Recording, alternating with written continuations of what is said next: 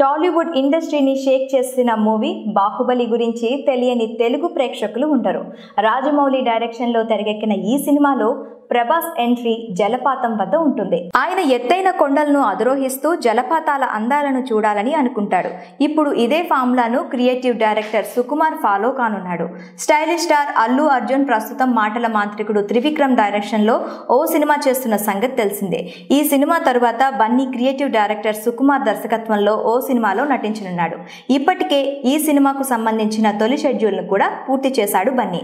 అయితే తాజాగా బన్నీ ఇంట్రోకు సంబంధించిన ఓ ఇంట్రెస్టింగ్ షెడ్యూల్ ను చిత్ర యూనిట్ షూట్ చేసినట్లు తెలుస్తుంది. ముహూర్తపు రోజున బన్నీపై తీసిన షాట్ ను తాజాగా అందమైన జలపాతం వద్ద చిత్రీకరించిన సీన్లను కంప్యూటర్ గ్రాఫిక్స్ ద్వారా మనకు చూపించనున్నారు.